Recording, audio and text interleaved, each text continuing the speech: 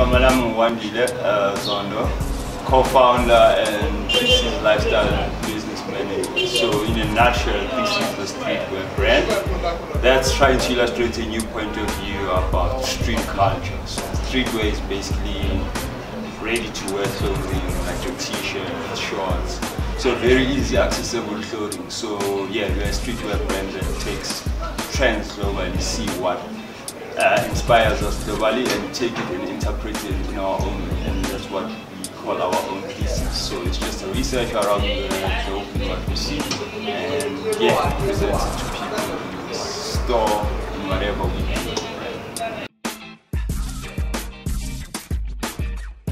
The name thesis go back, rewind, 2014, 2015, we're chilling with the homie of ours, smoking dope. And he's busy bugging us like, hey guys, good day, man, you submit thesis, and that way sparked a new conversation in our mind with my former business partner, Mine. And then we asked him, what is the thesis? And then he was like, no, a thesis, you take a subject, you do research on it, and then you present a paper. And then during that time, we were just a bunch of young guys between the ages of 21, 22, I think. Just trying to start a brand, because we were going around town at that time. That was 2002, 2003, just buying second-hand clothing and changing it around and all of that. So Umang was a poet. So when Tsepo says, what is a thesis?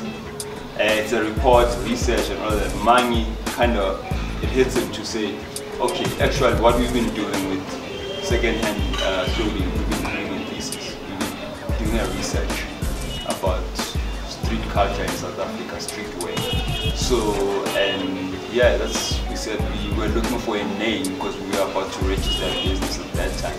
So we wanted a name that would fit into what we were doing, and we thought thesis was going to be the name that best fits the brand. And yeah, so in a nutshell, if you were to say what is a thesis is a report given to illustrate a new point of view about a certain subject. So we are illustrating a new point of view about street culture in Soweto. That I don't know. That I don't know. First time hearing that. But I think it's stuff that kind of make you say, okay, when you're inside of something, it's easy for people to create perception about it. But personally, I don't think this is makes you Sowetan enough, even though this is a brand that was founded in Soweto and is trying to illustrate a new point of view about Soweto. So I think it's only fair that people will say that, because there is no brand in Soweto, in the history of Soweto, that's been rooted into Soweto. I mean, we are 15 years this year. So I think it also comes with that, but honestly, that for me it's more humbling than saying it's not a point of identity or anything. You know?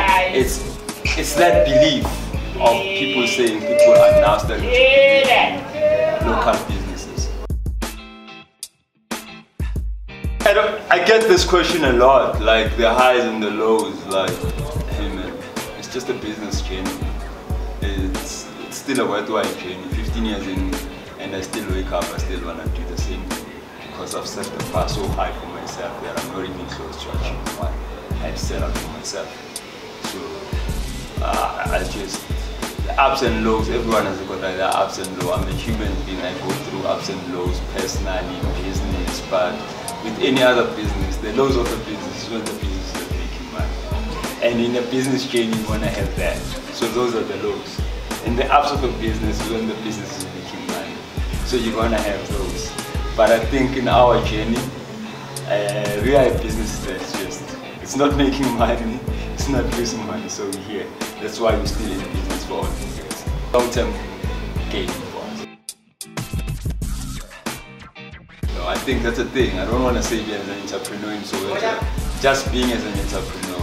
The struggles of an entrepreneur in Brazil or anywhere else. You need to make people believe in your idea. You need to work hard, put in extra hours of work.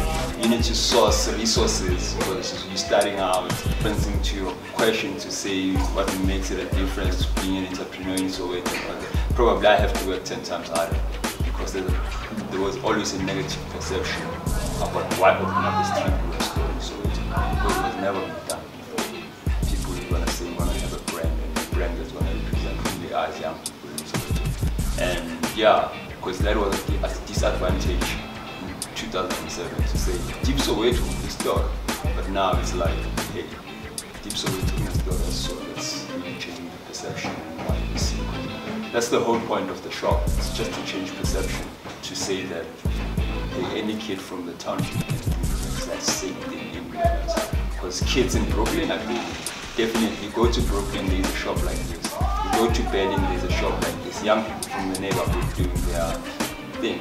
They could be selling whatever, they could be doing graffiti, could be selling sneakers, young artists, but every community globally, it has something. So in Soweto, we can't just be a nightclub or a mochar, a corner store. You know, you need to change that perception. No bottle stores. Just for a change, you have a bottle store with a spot for young people to really exercise what they love.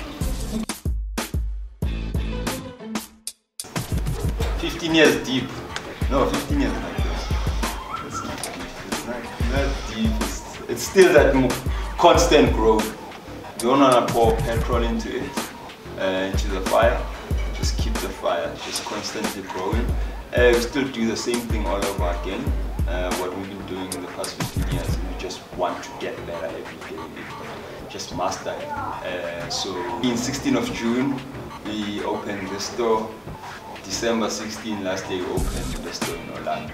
So it's like, hey, that's 16 years, we've got a new, that's gonna be 6 months, old store, we're building the online store. Those are like, you know, growth for us, those are the major moves. It's a point of sale for us, it's growth. If you look into us, like 10 years ago, we didn't have 2 stores, we have 2 stores now, going online. You know, we're building our shop. So also the business growth now, it's like you don't want to upscale, you want to go back to the supply chain. Just on the value chain, you eliminate the middleman, all that money comes into your supply chain. So it's like learning that now more than trying to upscale. So it's more of a controlled growth more than anything. That's what I'm saying, we're not going to pour petrol. It's controlled growth, very thoughtful of. You might not see it because probably it's just guys who don't see, like they are very paying attention to detail, but definitely it's an organic growth, and we know we call our business plan the patient business plan. Take your time, just grow organically. We've grown organically. I still keep the books that I used to jot down ideas, the black books. I always say myself, I always have a black book. Still keep my black book where I used to write my ideas and all of that. Like, yeah, the projection I used to do for the first year, it's something making a month now. So that's growth. If you say growth, that's growth. I sit back, I don't need people to say you grow. I sit back, I look into those things, they make me like, oh wow. And there's a lot of things where we are now. I don't think they are equals. I go back and read about them and like, oh, actually, I said, this is what I always wanted the business to go into terms of direction. So yeah, like it's more of, you need to put your ideas out there, let the world know, and they don't just happen. You need to take time, but the most important thing is like, I'm grateful every day, man. I wake up and like, oh, what are we doing to win a game? You know, so it's a big push. You know. I just want everyone around me to be the best version of themselves. It's what I strive for. If you are to be around me, I want you to be the best version of yourself. So if you are a cleaner, I want you to be the best cleaner that can ever be. You must just love what you do. If you were to ask me, what am I really good at? I'm good at selling bucket hats and t-shirts. That's what I'm mastered in my life. It's the how that you can say, yeah. How? Yeah, I've got a nice store. Because it's like anyone can go sell t-shirts and bucket hats. Anyone. But the only difference is the how. So that's the thesis story. we opened the shop 2014. Yeah, 2014, 15, Ekahisu. And that was one of our biggest wins. And that was one of our biggest losses. We learned. So that's when we were like, okay, let's hone in everything, focus, straight up focus. So we look into like the population, yeah, say Soweto. I used to say 5 million, but hey, apparently it's 2.5 to 3 million people. So 10% of that is 250 to 300,000.